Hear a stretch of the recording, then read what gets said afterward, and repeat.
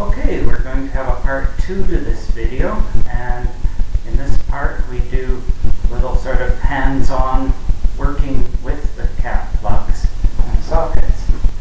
A few times I mentioned Pico, and it's not because I'm particularly enamored with Pico or trying to advertise for them, but they seem to be widely available. It's what I can get.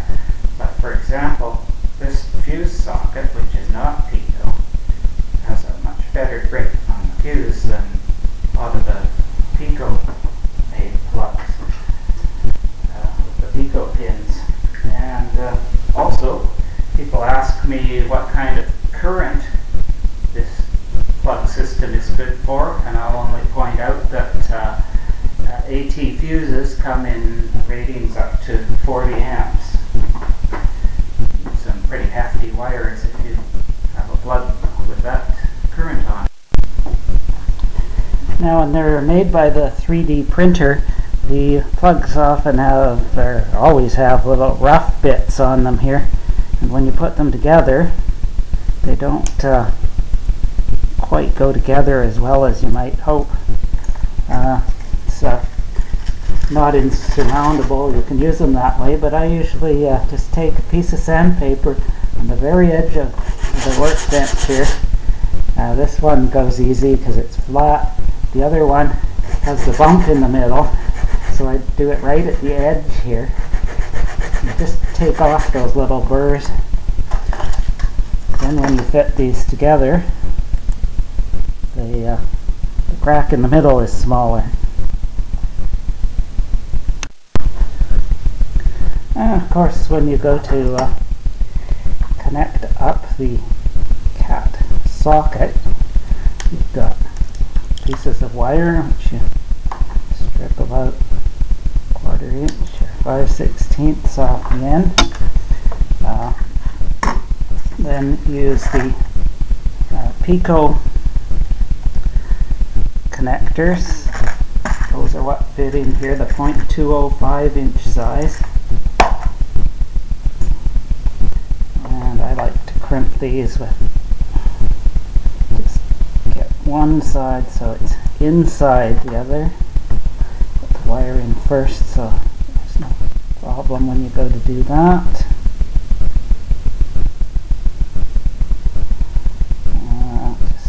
Just squish that down a bit.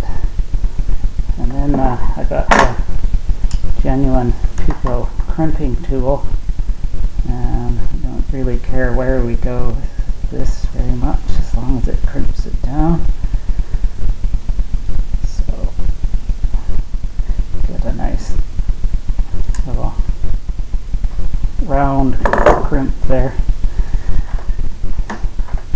And the same thing with the plus wire. Oh, look, here's one that's already done.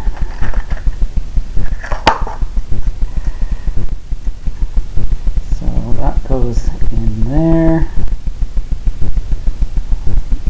with the flat side out, and this one goes in here. You can see which way has the flat side because this side's shallower and this side's deeper. So that goes there. Piece goes together with the 2 pins in there, and then we use Mode Electronics. That's what I found that was closest to what I wanted. 2mm by 8mm long screws, and that goes through here, and the other side's smaller so it has to thread its way through.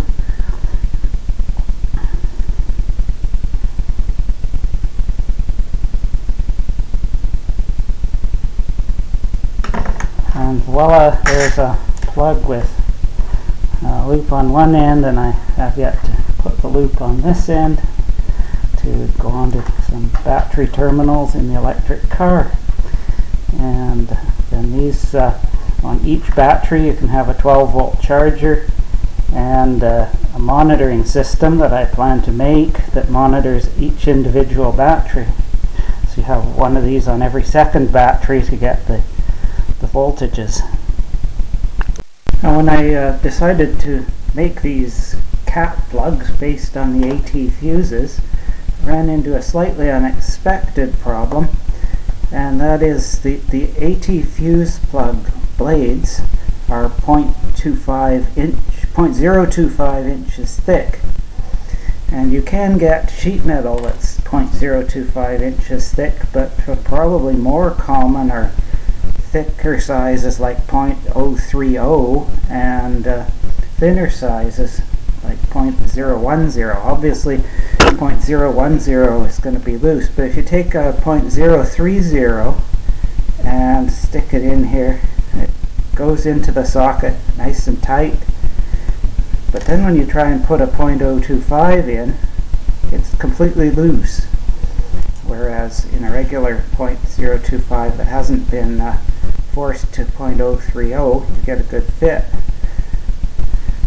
And Pico doesn't make the blades this size. They make the sockets, but not the blades. So you have to make them out of sheet metal or something yourself. And of course, if you make them the right thickness, and someone else has plugged in a thick plug, then it doesn't fit very well. So you would be faced with taking your socket apart in order to get it to work again, and just squeeze these together a little bit with pliers. That works, but of course that means disassembling your socket. Well, it works too well. They eventually force that plug in there, whereas one that hasn't been forced open by a thicker one, it fits properly. And when I designed these plugs, I finally decided that the way to make them fit in and not slide in and out of the receptacle was to put a bend in them. Now this bend's a little small here. And I made this tool called a cat plug pin folding tool, and you put your piece in the slot and fold it like that. I guess that could be better demonstrated with a new piece rather than an old piece. Something I found for these pins is just recently is a flat piece of wire, and I confess I put it through a jeweler's rolling mill to make it 0.025 inches, which is probably going to be pretty tricky for most people. You can do it with a hammer though. If you got 0.030, you can just tap it, and of course a micrometer until you're reading down around 0.025 instead of 0.030. So these pins, sorry, Pico crimping tool here.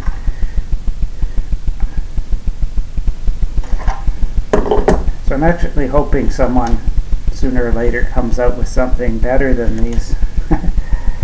There's obviously different ways to implement some socket that would hold a pin of the correct dimensions. So there we've got, that's how they're held in, and the one for the negative goes over this bump here, which there's a corresponding recess to in here. So it goes like that, and that, the bump goes over the pin, and theoretically it doesn't slide in and out. Helps to have the wire on it, of course, and you can do a second bend over that bump. I usually go about like something like that, and that gives you a place to drill a little hole for the wire. I prefer to drill a hole than to just solder the wire onto the flat, because you get a better mechanical bond going through the hole. So just put that in vise. Trust this camera is aimed reasonably well here. I'm just going to use a Dremel tool with a 1/16 inch drill bit to make a hole. So finally we've got our wires, pigtail wires with pins on them. This goes in here, and this goes crossways in here.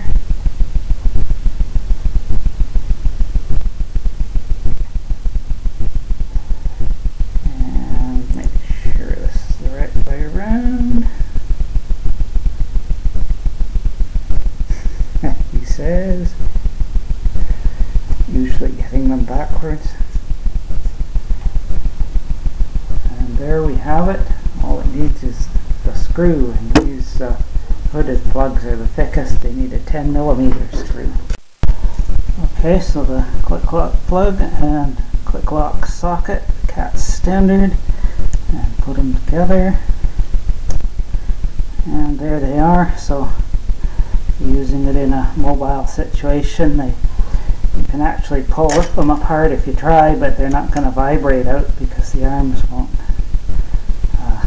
We'll keep holding it in, and the official way to get it out is to push these so that these spread and come out of the plug, and it is actually a lot easier to pull it out.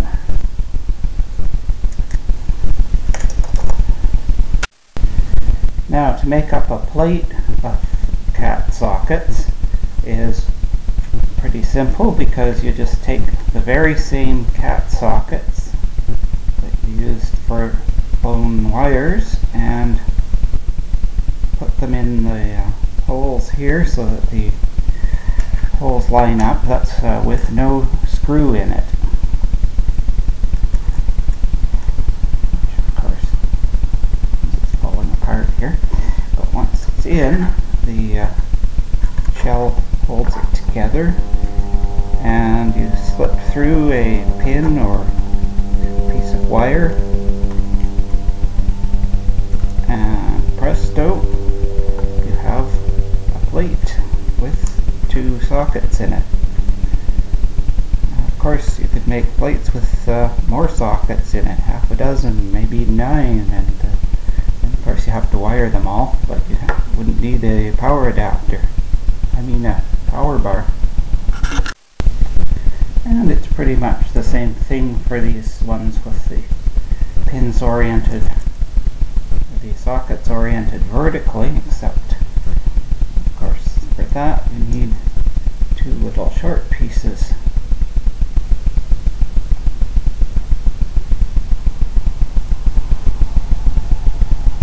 Wire or short pins.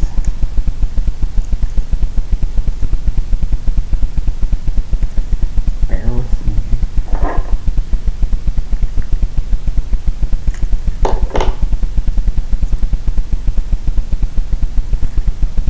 And you can see here I didn't get the holes in the right place first. That I believe has been corrected on the 3D printer definition. And there's the other type, which of course you can fit onto one of these. So after you've finished wiring up your sockets and putting everything together, you use them. So here's a plug in the kitchen wall that goes to my Peltier Element refrigerator. And here's some of the click lock plugs and sockets in an electric car. So there it is, not so different from wiring up various sorts of plugs and sockets.